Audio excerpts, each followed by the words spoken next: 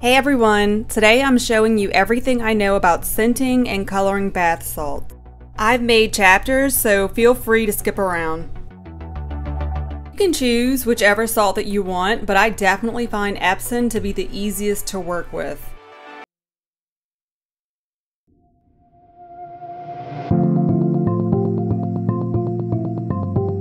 Always use a base to scent the salts. This will keep them dry and clump free and will also allow you to add more fragrance. Use whichever base that you want. They all work, but they're not equal. Natrasorb holds the most fragrance oil. Directions say to add half its weight, but you can easily add 1.5 times its weight in fragrance.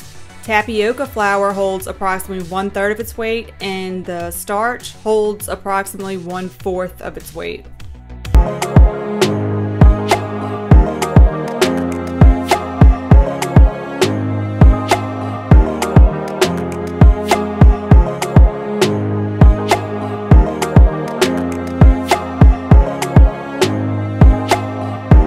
So basically, in 1 tablespoon of Natrasorb, there's 7 grams of fragrance oil. There's 2 grams in tapioca flour and 2 grams in tapioca starch.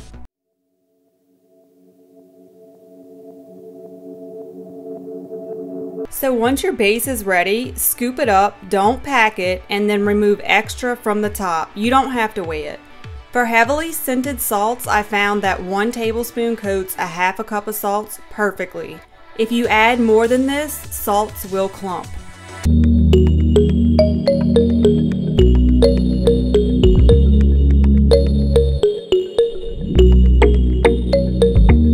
Don't forget to add a bit of polysorbate 80 to the base, or you could add it directly to the salts.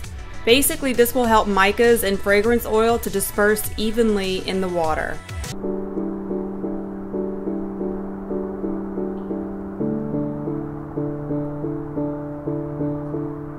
I found a wonderful way to recycle colored salts. Simply spray alcohol on them to loosen the color a bit and then mix with the other salts. Spray and rub between hands until the color is completely even. This is a great way to merge colors, fix colors, lighten colors, and to also create custom colors that may be very difficult to achieve otherwise.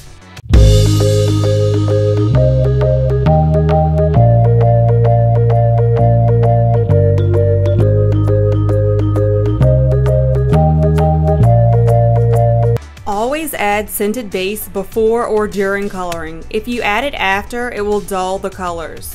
There are 3 ways to color salts: with liquid color, powder color, or mica, or you can add both. If you choose liquid colorant, gel is best. Mica is much easier and quicker than liquid colors, but this is up to you. I normally do both.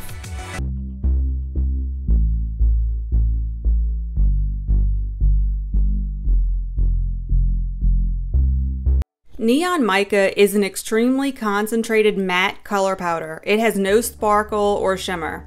It only takes a little bit to color salts.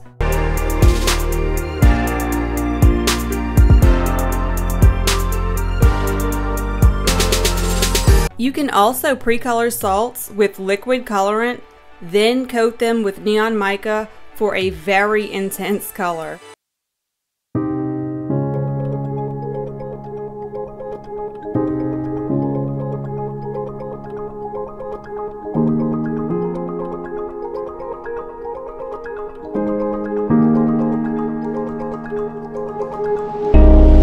Jewel tone salts reflect more than one color, and they are so much fun.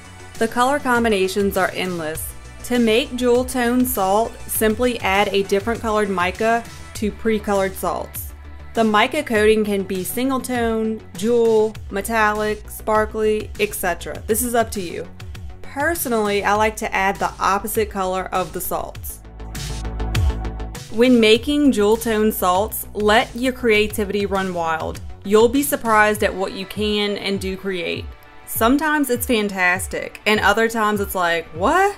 What is that? Oh well, still pretty though.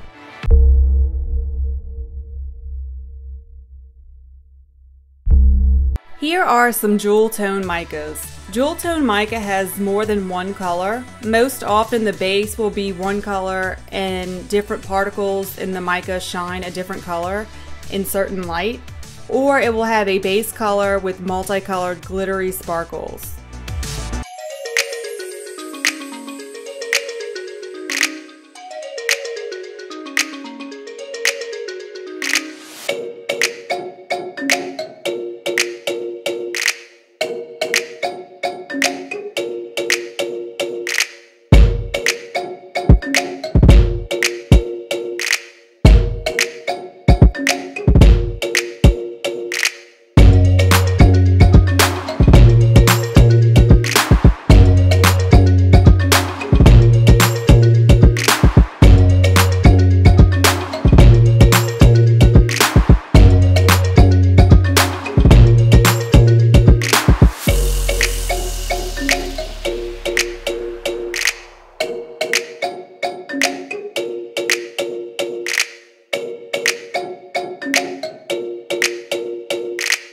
So sorry, glittery things have to be out of focus in order to see them sparkle. But these salts are so very pretty.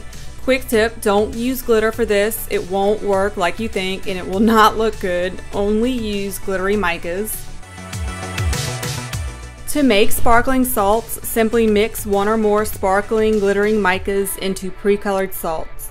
The mica does not have to match.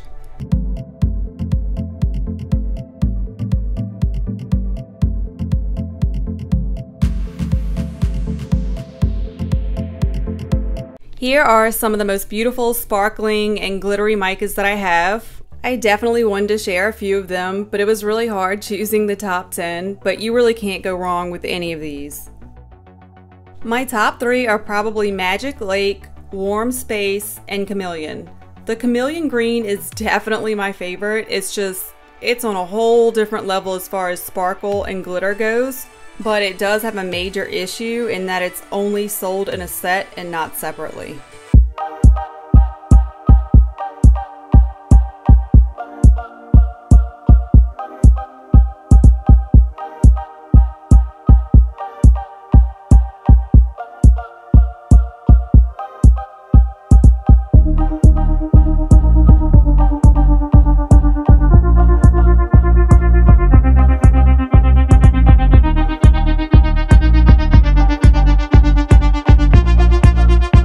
To make dark salts, add a few drops of color and a couple drops of black.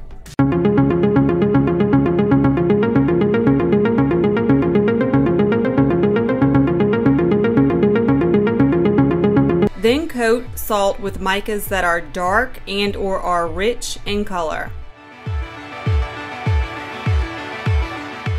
Quick tip, you can use activated charcoal for color as well.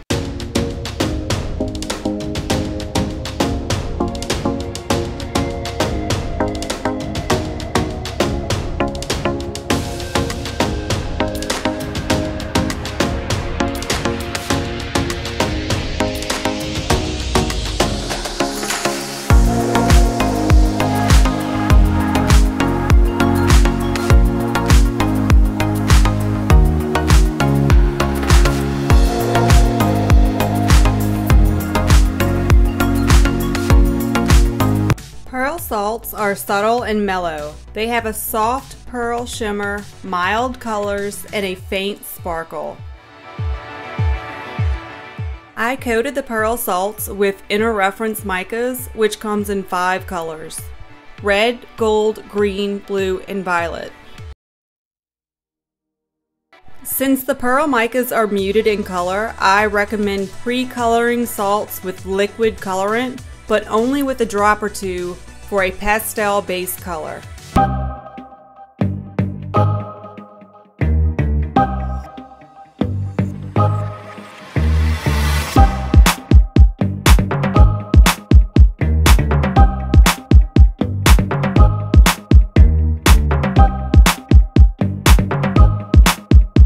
Thanks for watching. If you're interested in this project, you'll find helpful tips in the description and the supply list at the bottom.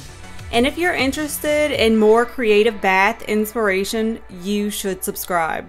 Don't miss out on my latest bath videos where you'll find unique ideas and fun bath projects.